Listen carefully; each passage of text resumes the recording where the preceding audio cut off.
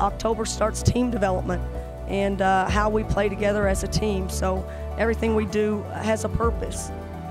When you think about our team, I mean, it's hard to believe that Savannah Scott and Kianna Williams were freshmen not long ago, and this is their last chance, and they're very motivated and driven to make sure this is the best team that we've ever had in our program. It's crazy, honestly. It's like so weird to like know that our first practice is like our last first practice, and it's just so fun, and we're just like so ready for season to start and games to get going.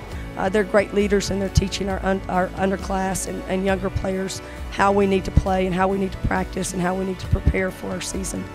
This summer really helped the freshmen. They were able to learn the offense and just like understand what coaching's about. And obviously there's like little things like defense and stuff, but that's all what October's for, to get them ready and to get our whole team ready.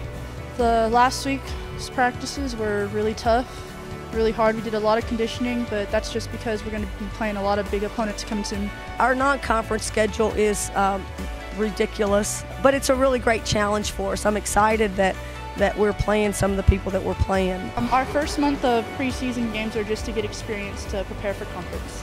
Every game's going to be tough, definitely. Obviously we want to win, but we just want to grow as a team and get ready for when conference starts.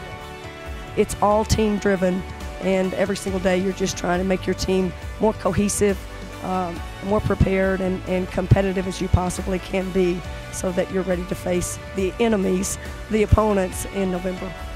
We have great talent, we have great depth, more depth than we've ever had here, more talent I think than we've ever had, and again I think a group that has a tremendous amount of potential when we start thinking about what we'll be in March.